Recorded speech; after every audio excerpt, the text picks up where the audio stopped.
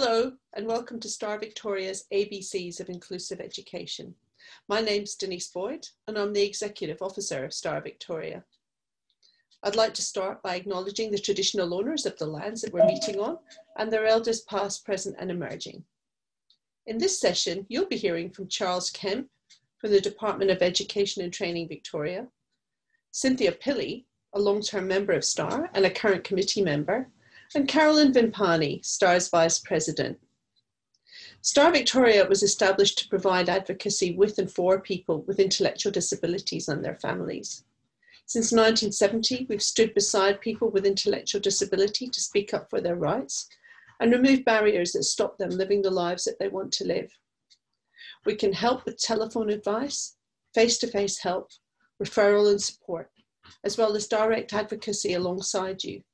And of course, our campaign work to advocate for changes to the laws, policies and practices that we identify as barriers.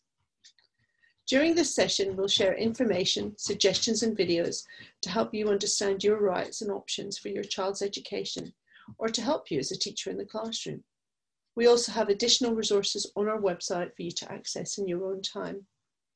I'd now like to introduce Charles Kemp. Charles is a Regional Disability Coordinator for Southwestern Victoria. Charles is here to talk about awareness of the Victorian Government's inclusive education policy. Welcome, Charles. Hello, and welcome to this online webinar session.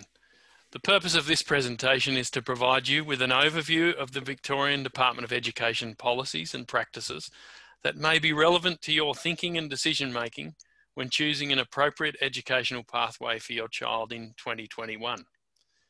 This presentation is particularly focused on supporting parents' awareness of the options available to you when preparing to enrol students with special educational needs. From an enrolment perspective, in Victoria, it's important to recognise that under the Education and Training Reform Act, schooling is compulsory for all students aged between 6 and 17 years, unless an exemption has been granted. This applies to all schools, including mainstream, specialist and government English language schools or centres. Every Victorian student has a legislated right to attend their designated neighbourhood school and may be enrolled in another school subject to sufficient accommodation. So how to choose a school and how to enrol? Well, the first step is really to ask yourself these questions. How far do you want to travel? And is the school reasonably close to home or work? How will the school be able to cater for your child's needs and interests? What facilities do they offer? And are you comfortable with the feel of the school? How will the teachers and the school curriculum support your child's development, including social, emotional, physical and cognitive needs? Does the school's policy of homework and discipline reflect your own values and expectations? And how does the school work in partnership with families? If your child has a disability, you may need to also ask, do you live in an area where you can get supported transport to school? Step 2 is to search for a school. So to find your neighbourhood school, go to the Find My School Victoria website, as shown on the screen, and type in your home address. The map on the screen shows all Victorian primary schools and outlines their designated neighbourhood zones. The map is interactive and will take you to your neighbourhood school if you enter your home address. Some students may be eligible to attend a specialist school. The Find My School website also has a tab to help you find local specialist schools that are in your area. If you click on the school, it will provide you with information about the particular specialisation and entry requirements for that school. Specialisations may include specialised support for students with an intellectual disability, support for students on the autism spectrum, or for students with hearing and vision impairments. It's also important to be aware that all school specialisations are not available in every local area. Visiting schools is the best way to determine the answer to all of your questions. Remember, every Victorian student has a legislated right to enrol in their designated neighbourhood school and may be enrolled in another school subject to sufficient accommodation, you will need to talk with your chosen schools to understand the actual options you have. Once you've made your decision about enrolment, know when you need to enrol. Well, you can find this out by talking with your chosen school. Then submit your enrolment forms. If a school decides not to accept your enrolment, you can appeal. This situation can happen if you request to enrol in a school that's outside of your designated neighbourhood school zone and the school does not have enough spare places. The Parent Information section on the Department of Education website explains exactly what you should do if you wish to appeal. Education for All is a school policy that gives schools a clear definition of inclusive education and what the legal obligations are for supporting students with disabilities. Inclusive education means that all members of every school community are valued and supported to fully participate, learn, develop, succeed within an inclusive school culture. Education for All acknowledges that some children and young people have intersecting identities or additional needs that schools may need to take into consideration. Internationally, Australia is a signatory to a range of United Nations conventions. In 2008, Australia signed up to the United Nations Convention on the Right for Persons with Disabilities. And in particular, Article 24 of this convention recognises and outlines the rights of persons with a disability to education. In Victoria, this is expressed using the term education for all. Education for All is a school policy that gives all schools a clear definition of inclusive education and what the legal obligations are for supporting students with disabilities. In Victoria, our inclusive education system enables all students to be welcomed, accepted, and engaged so that they can participate, achieve, and thrive in school life. Inclusive education ensures that students with disabilities are not discriminated against and are accommodated to participate in education on the same basis as their peers. It acknowledges and responds to the diverse needs, identities, and strengths of all students. And it occurs when students with disabilities and additional needs are treated with respect and are involved in the decision-making about their education. It benefits students of all abilities in the classroom and fosters positive cultural change in attitudes and beliefs about disability, both in and beyond the school environment. Inclusive education contributes to positive learning, engagement, and well-being for all students. From a legal perspective, the rights of persons with disabilities are supported by a range of Victorian legislative requirements that apply to schools. Schools must meet their obligations under the Equal Opportunity Act, the Disability Discrimination Act, and also the Disability Standards for Education, which require schools to make reasonable adjustments to accommodate students with a disability. The Victorian Share Principles provide guidance for all members of the school community on the main features of inclusive education. S, meaning student-centred. H, standing for human rights focused. A, for acknowledging strengths. R, for respecting legal obligations. And E, ensuring that this work is evidence-based. All schools as education providers must comply with the Equal Opportunity Act, the Disability Discrimination Act, and the Disability Standards for Education. The Disability Standards for Education cover enrolment, participation, curriculum development, student support services, and the elimination of harassment and victimisation, and provides guidance to schools on the rights of students with disabilities, the legal obligations on education providers, and guidance on some of the measures that would help them to demonstrate this compliance. The standards apply to all students with disabilities, not just those who are eligible for support under targeted funding programs. Under both state and Commonwealth laws, schools must make reasonable adjustments to accommodate students with disabilities or additional needs. An adjustment is a measure or action taken to assist all students to participate in education and training on the same basis as their peers without a disability. To make sure your child has the same learning opportunities as children without disability, an education provider must make reasonable adjustments. Reasonable adjustments may include changes to the way your child is supported in their learning, the kindergarten or school environment, and providing additional supports. Education providers can make reasonable adjustments in the classroom, in the playground, to excursions or camps, or making adjustments to the premises. Examples of adjustments can be seen in these images. They may include ensuring access to specialised professional development or training for your child's teachers and other staff, changing activities or work in line with your child's needs, providing different ways to access information. For example, adaptive or assistive technology, sign language, multimedia, braille or illustrated text.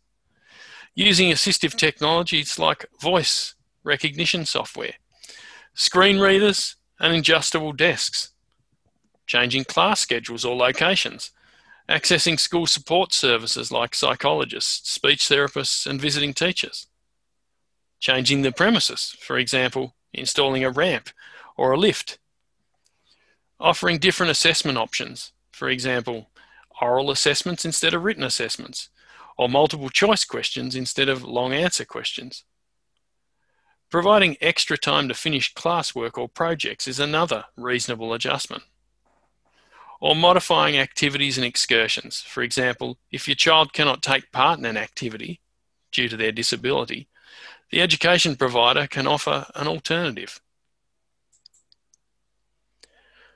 To help an education provider determine if an adjustment is reasonable, they may have regard to a number of factors, including considering your child's disability, how your child's disability affects their ability to take part in education, talking to you and your child about the type of assistance that they need, or reviewing any relevant reports from your child's allied health or medical practitioners about their specific individual needs and the support that can help them consider if the adjustment will allow your child to achieve their learning outcomes, take part in programs, and increase their independence.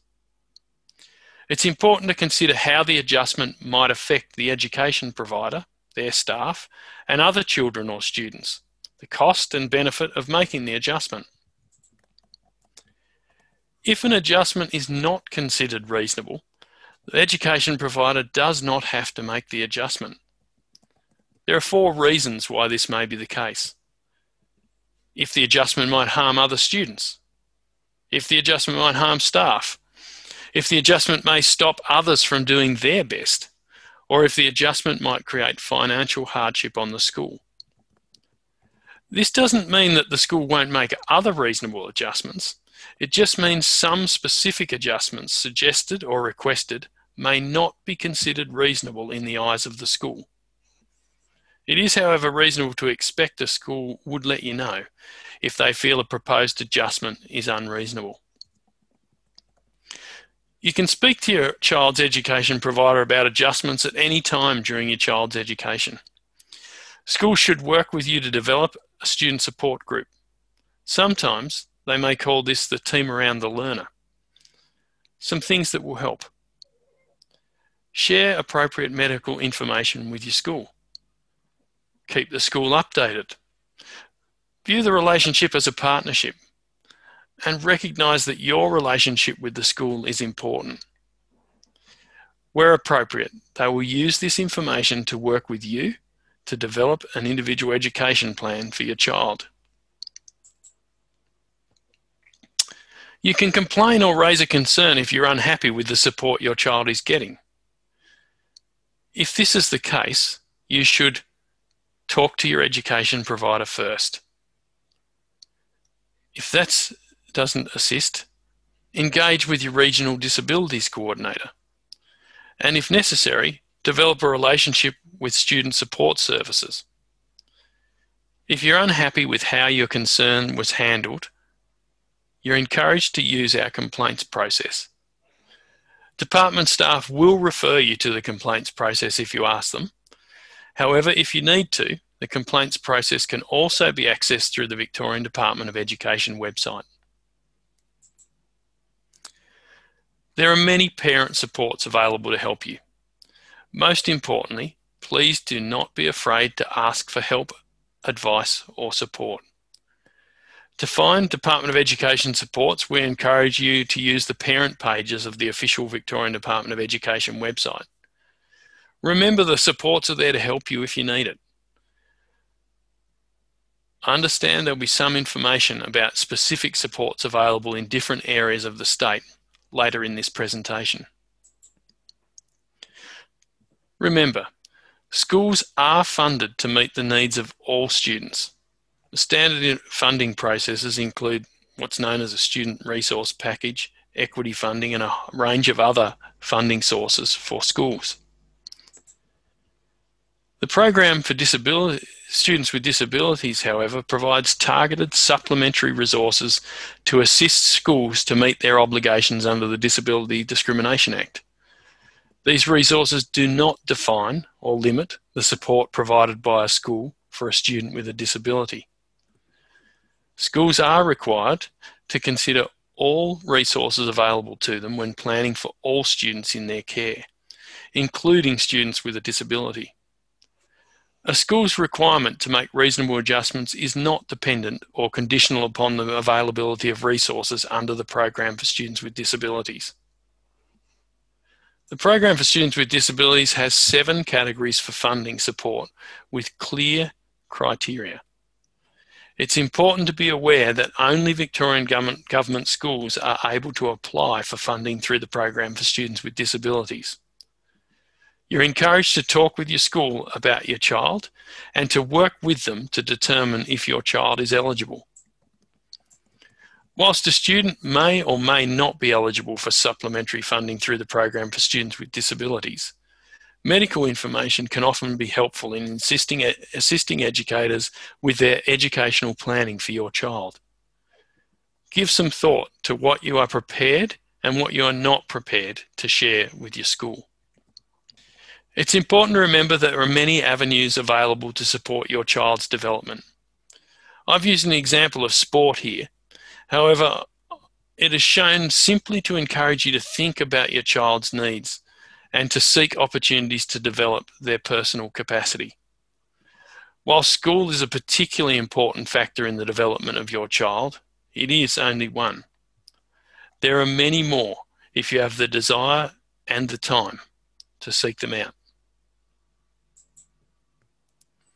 If you'd like further information about any of the issues discussed today, the department website provides contact details for a range of specific divisions and department areas.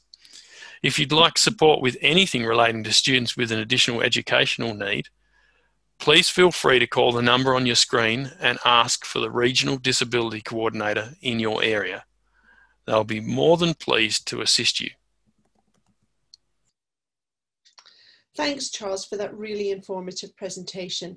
We know there's a lot of information there, but don't worry, all the links that you need will be on our website for you to access in your own time. I'd now like to introduce Carolyn Vimpani. Carolyn is an educator with decades of experience and will present some common scenarios that parents of children with intellectual disability may encounter as they begin their child's education journey or when transitioning from primary to secondary school. Welcome, Carolyn. Thanks to Denise for that introduction. Firstly, I'd like to share a little of STAR's experience over many years of advocating for inclusive education. There is plenty of evidence that shows there are real and viable alternatives for students other than specialist or special schools. Parents sometimes feel they don't have options or are steered to special schools as the only option for their child. And we know they can be made to feel guilty as though choosing a mainstream school isn't the best thing for their child. We'll have a deeper look at this and see what's possible. First, let's have a look at this short video, which is an excellent summary of some of the various interpretations of inclusion.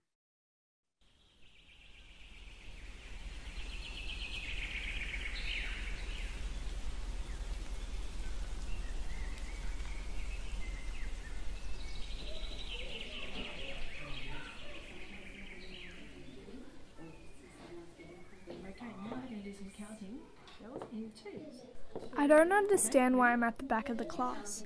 I wish I was like everyone else. I want to do what they are doing. But here I am, doing the same old number activity, watching as my classmates learn something else. Don't they know that they're setting me up to fail?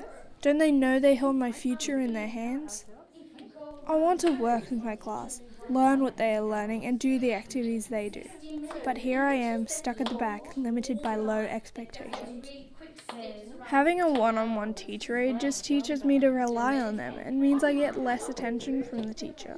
I'm not included in the classroom. I am in the same room but segregated from my peers, sat to the side or back, working on different things and missing out. I want to be free to learn with my peers, reach my full potential and be seen to be like everyone else. I need something to change.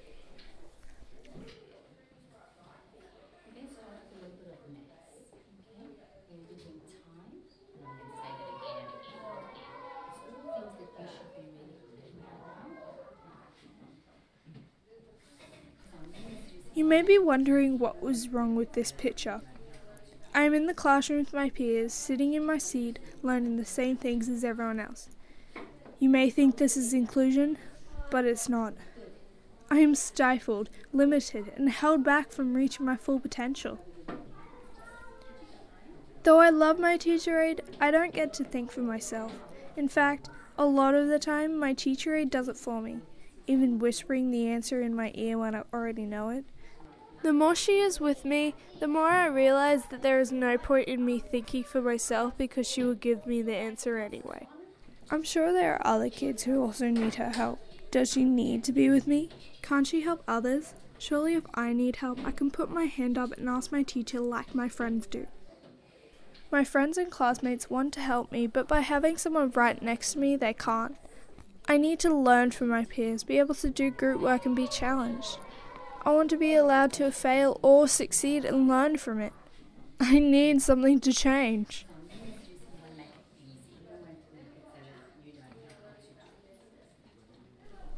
Can you find me in the crowd? Inclusion is more than just a word. It is a culture, a mindset, and an expectation that everyone can and will learn and succeed along their age-appropriate peers. I know it can be challenging to include me in the learning as sometimes I might require extra resources and information, but giving me space to learn from my teacher and peers is the best way to challenge me and allow me to grow. I want to learn the same things as my classmates, and I want teachers to have the same expectations of me as my friends. My learning may need to be modified, but I still want the opportunity to show what I can do, not focus on what I can't. Treat me the same as any other student and watch me flourish. I will rise to the challenge of expectations you set for me.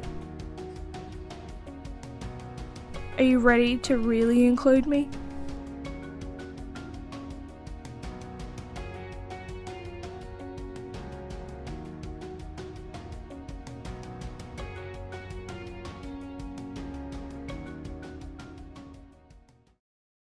Let's have a look at some of the scenarios a parent might experience when making a decision about where their child will go to school. Here's a scenario that's not uncommon. Our second child, James, is starting school next year. He has been diagnosed with being on the spectrum and has an intellectual disability. I'm worried that he'll not cope with the demands of being in prep, and I'd hate him to play up if he's unhappy. I worry that his brother will be upset for him too. What if he's teased and bullied? Let's run through the key things we recommend to parents who are facing this type of situation. Always remember that your child has the right to participate in all education courses and programs on the same basis as their peers. Discuss your child's transition with preschool, kindergarten, or secondary school staff. This is the first step. At this stage, you may need to think about reports and information relevant to your child's learning and interaction, identifying what your child is good at, likes doing, and potentially needs help with. The funding available for specialist equipment or supports. Contact your local school and consult with the principal and staff. This is your opportunity to discuss the school's inclusive education practices, how they'll cater for your child, facilities and curriculum support, and partnerships with the family. Review school policies and practices. For example, ask for bullying policies for the school and how they address it. The school then establishes a support group, which can include specialists you agree to be included, preschool teachers and aides, parents and significant others. For example, an independent advocate. This will be more fully discussed later. The support group then jointly creates the support plan. Here's another scenario. A parent quite naturally wants to know how their child will be supported in the classroom. How will I know what learning support my daughter Jenny will get at school? She's old enough for prep, but sometimes needs reminding about what to do next. It doesn't seem to matter at preschool, but prep is another thing altogether. Here's what we'd recommend. Discuss your child's needs with the teacher and support staff.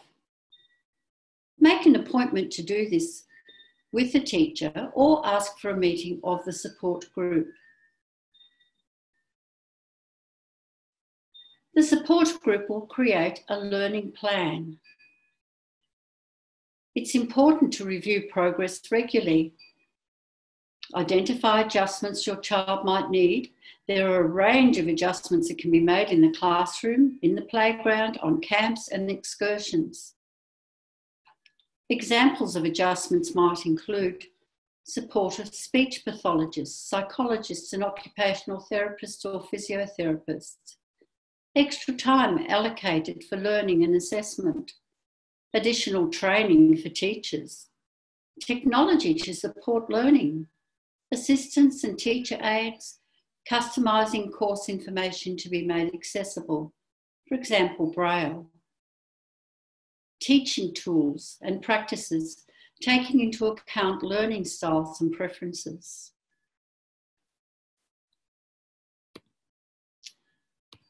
What if your child has a communications device like a microphone for the teacher to help with hearing issues or an iPad for a non-verbal child? How confident would you be that it would be effectively used in the classroom? Let's consider Julia's case. We have an NDIS plan and Julia, our daughter, is now using a communication device. It's made a big difference, but it took us a lot of time and frustration to get her to where she is now. I don't think the teacher will know how to assist her to use it in the classroom. Can I ask the principal to place Julia with a more experienced teacher? Some teachers are inexperienced in the use of such devices, so how might we tackle this? Here's a summary of the things we recommend. Request regular support group meetings with the principal and teacher in attendance. Do your research on the communication device, research how it's used in education settings, access reports from specialists on how to use this to support student learning. Consider engaging a communication specialist to inform support group discussions and help the teacher in the classroom. Develop a support plan with the school to assist Julia in using her communication device to support her learning. and above all, challenge discrimination. Forbidding the use of communication devices could be seen as discriminatory practice. What if your child has some toileting issues that could lead to him being bullied or teased? How would you tackle them? Consider this scenario. Robert's mum wants all 3 of her children to go to the same school. However, she doesn't think Robert will be out of nappies by next year. She's hoping to go back to work, but if her son needs her for changing, she won't be able to get regular employment. She's also worried about putting his needs onto the prep teacher or having a situation that takes attention from other children. She hasn't seen a change table anywhere at the school, so naturally she wants to know how his dignity would be protected and his care managed. Here's some suggestions based on our experience. I should note that it's only not children with disabilities who might have toileting issues. They can lead to problems at school. Here's how to manage this. Work closely with the school to develop and maintain a health support plan, develop a strong relationship and talk regularly and ask questions such as, where can Robert be changed? Where can a bag of clean, dry clothes be kept on site in case of nappy leakages or other toileting accidents? Who is responsible for assisting Robert? What are the procedures for nappy disposal? Make sure you prepare for this meeting. Do some research beforehand so you can make suggestions and offer solutions. Write down a list of questions you may want to ask. Invite a support person or advocate such as Star Victoria or Parents Victoria to assist in the conversation. Identify solutions with the teacher and support staff on addressing personal needs, ensuring Robert's dignity is maintained. Advocate for the inclusion of an accessible toilet, change table, hoist as a reasonable adjustment. Help the school with extra applications for support if required, and raise a concern if you're unhappy with the outcome. We've explored some scenarios and shared some solutions and tips. But what does it look like in practice?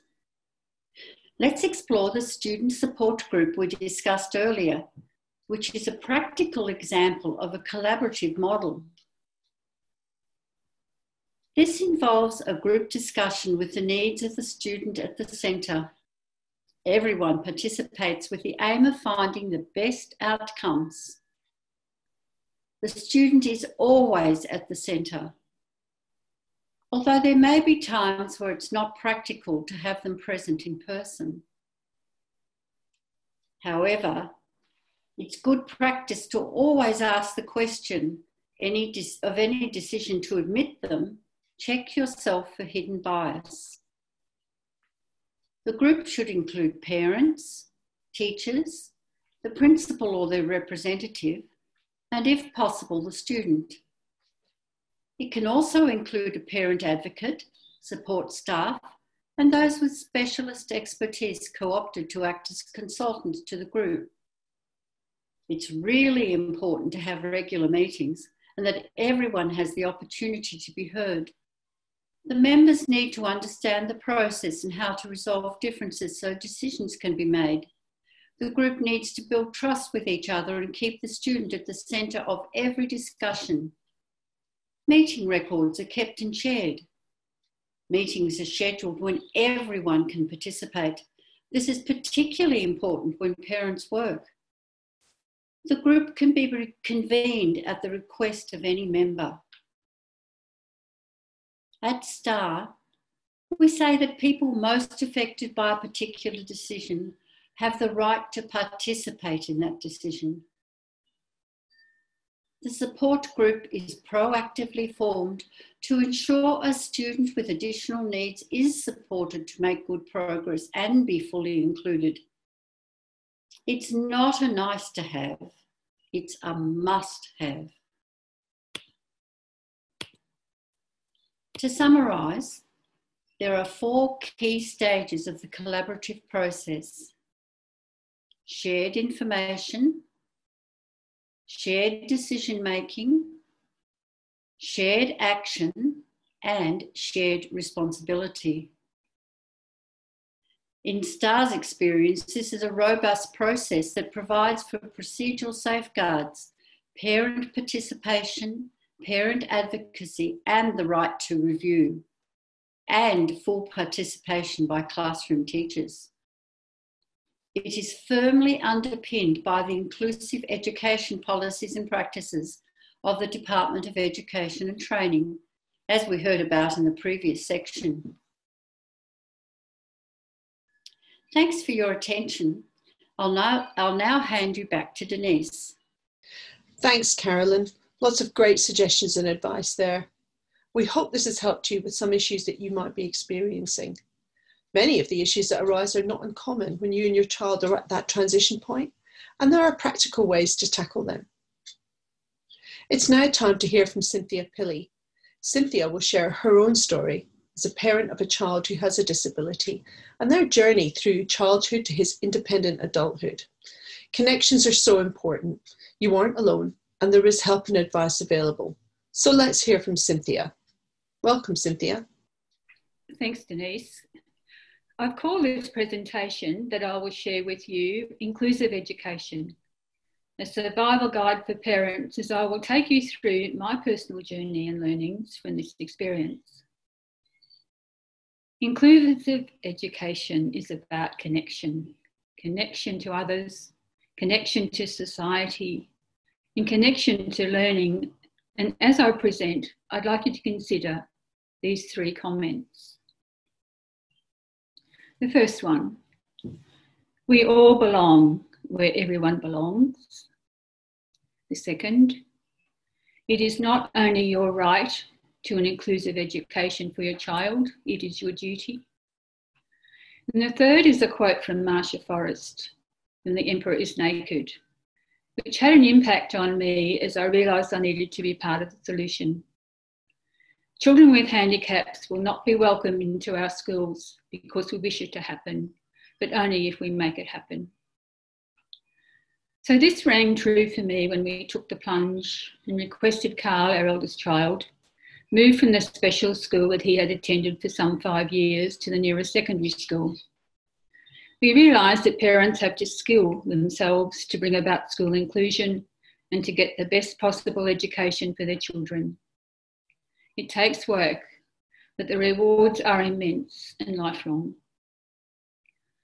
Carl now lives independently. He has done for 20 plus years, works in open employment, has a home loan, and has a lifestyle similar to his brother and sisters. I have no doubt that had the state government in the 80s not reviewed special education, resulting in the development of guidelines and procedures to support students transitioning to the regular school, Carl would have always required substantial living supports, and aspects of his segregated education continued across his life and our peace of mind. In the time available, I'll attempt to drill down to the nitty-gritty and share our journey in the context of questions often asked by ourselves and by schools, and build on some of the problems and solutions already referred to earlier in this forum. One common question I hear is, won't my child need one-to-one aid support all the time? This is often a deep-seated perception and can be put as a kind of condition, sometimes a threat. He can come here if we are funded for a full-time aid, but if not, his time in school will have to correspond with the allocation. Such comments are out of step with Education Department policy. Most importantly, very, very rarely is this necessary, and even more rarely for longer than a few weeks or months, until the school and classes are in full swing. In special schools, there is not one-to-one staffing. Importantly, families do not and can't provide one-to-one support, yet home is usually their most inclusive and successful environment. Frequent student support group meetings to plan and review is the key. In the class of 22, rather than the class of 21 plus one student who has a disability as the model. The aid is a resource to the teacher, so that all 2020 students are engaged in learning. That can mean that the aid can practice planned neglect and be used one-to-one as well as in class group work with or without a nominated student. I wasn't totally upfront with Carl's behavioural issues, as I feared it would frighten off the school.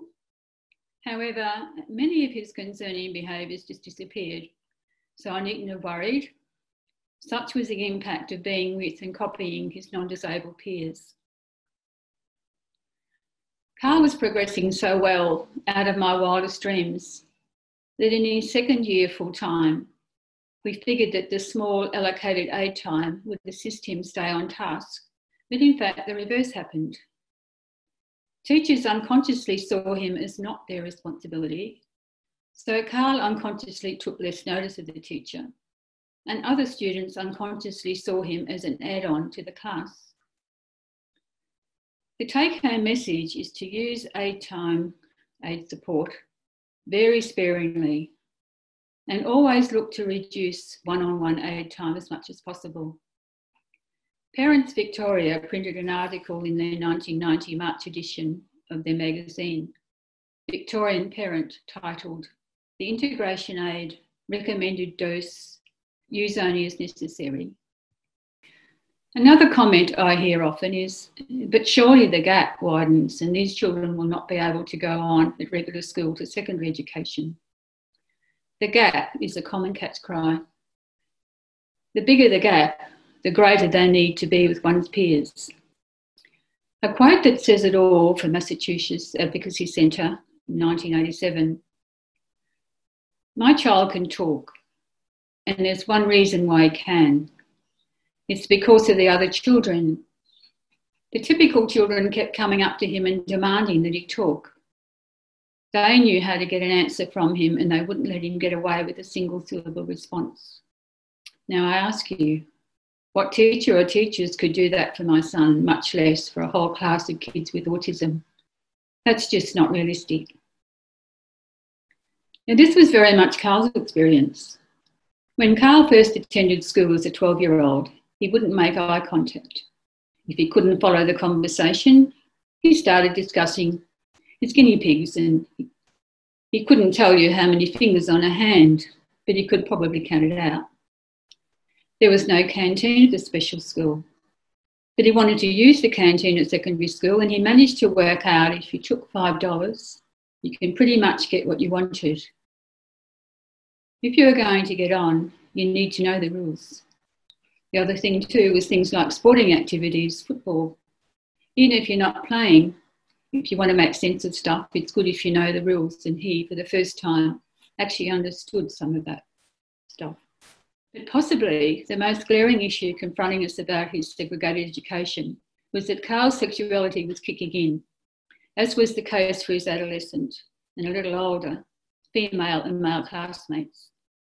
An incident was reported to us that occurred between Carl and another student that totally freaked me out. It was a moment of clarity. Unless Carl experienced his changing from boy to man in the adolescent mainstream, how on earth would he know what was appropriate? What you can say and what you can't say or do. This is where Spirit, special education provision, seriously fails our young people. I dread to think what lays ahead for many in matters of forming healthy and fulfilling relationships when you haven't even experienced your adolescent years in the mainstream, as do most Victorian students who don't have a disability. Let's consider another myth. What about the fact there is only one teacher for 25 to 30 plus students in a regular school? Wouldn't students with disability be better off in smaller specialist classes with more teacher support? Research has found that segregating students, even in classes with low student-teacher ratios, has not brought about greater success for students with disability. Think about it, it makes no sense. If it takes you longer to learn things, how is it going to enhance one's learning to be with others who also can't talk, and learn more slowly? Schools are microcosms of society from which we all learn. Bob Jackson, PhD, Adjunct Associate Professor of Education at Edith Cowan University, wrote, I could not find one research article comparing inclusion with segregation that favoured segregation. Professors and heads of education at Australian universities were written to asking if they knew of any contrary finding. Nothing. Similarly, directors general of education in all Australian states were asked for the research base on which they recommended segregated schooling. While many referred to government reports, they also could not provide empirical evidence in support of segregated schooling for children with an intellectual disability. That is, the belief commonly stated to parents that children with a disability are better off in segregated education is unsupported by research. Bear in mind that while one has the right to regular school, it may be many more years before the child who has a disability is welcomed, like his or her brother and sisters. Social change can take more than a generation, regardless of it being the right thing to do. But how can children who can't speak or who have high support needs or behavioural difficulties fit in at regular school? Students with very high support needs now attend regular schools. The nature and degree of their disabilities means that substantial additional supports will have been provided to make this possible. Students already in regular school include those with autism, with major medical needs or multiple disability. Some have very significant intellectual disability and some require full-time attending care. There is absolutely nothing that can be provided in a special school that can't be provided in the regular school. The late Ethel Temby, who travelled to 5 countries on a Churchill Fellowship, wrote a letter to Julia Gillard in June 2008, which in summary said, "Learnings from Nebraska, where most schools are fully integrated, shows when there is full integration, families are better supported, children are better supported and thriving from differences in the norm." Next comes the question, don't these children really need living skills and survival skills rather than academic learning? Any of us will survive far better in adulthood when we have been exposed to, if not gained, broader reading, writing, maths, communication and social interaction skills. Carl at 12 years had very little in the way of basic reading, writing and maths skills. I assumed that it may not be possible for him to progress much further. In a very short time, instead of him being unable to learn, it became clear that it was because much of the curriculum students access in the mainstream isn't offered in special or segregated education. I discovered that he was progressing rapidly. His general knowledge and capacity for recall in the subject areas of math and science, which I didn't think were within his grasp, were being learned. While originally he was going to mainstream school to do good with your hand subjects, he ended up in science and came home enthusiastic with gems such as, "You breathe in oxygen, you breathe out carbon dioxide." Other skill learned in maths set him up to be able to use a calculator. He's still not great with numbers, but manages his money adequately. The final barrier people or families put up, won't my child be subjected to bullying or teasing in a regular school? Unfortunately, to varying degrees, most students experience teasing and sometimes bullying. An important strategy is for teachers to always model appropriate ways to treat students with disability. If their approach is positive, fair, inclusive and equal, then other students will pick up on how to also interact appropriately. 6 months into Year 7, I received a phone call from a student welfare officer who was very supportive of Carl. His teachers believed they were not teaching him anything and they wanted to set up a meeting to discuss his returning to the special school. She was concerned that she had seen Carl alone and was fearful of the impact on him. She also was concerned that he was hanging around her office until most students had gone home. I actually thought that wasn't a bad strategy, as we had particularly impressed on him that he must not hit other students. But not teaching him anything? How could they think that they were not teaching him anything? I realised that it was probably because they had never met, much less taught a child with such low competencies. I filled a large page of notes on all the things the school had taught him. They had no idea of the positive impact, and the thought of Carl leaving was never entertained again. In closing, beware of part-time inclusion. Beware of attempts to match skills with age level, special classes and units for students with special needs. All students have special needs. And beware of islands in the mainstream. It never works and only serves to undermine and delay what full inclusion can achieve for all students with and without a disability. Carl started out as a visitor in classes, and we had always said that if it didn't work out, he could always go back to special school. But we had never regretted our decision. In fact, the very thought that this would not have occurred is unthinkable. As I said at the start, he now has a life similar to other members of the Victorian community. It is a step you too will never, never regret. I'd now like to hand back to Denise. Thanks, Cynthia. A really personal story and one of resilience and determination to ensure that Carl was able to acquire the skills that he needed to live his own life. We've come to the end of this presentation, and thanks for watching. Remember, STAR is here to help you with advice and information. Our contact details are on screen now, so please do head on over to our website for more information and get in touch if you need additional advice. Thanks again, and good luck with your ABCs journey.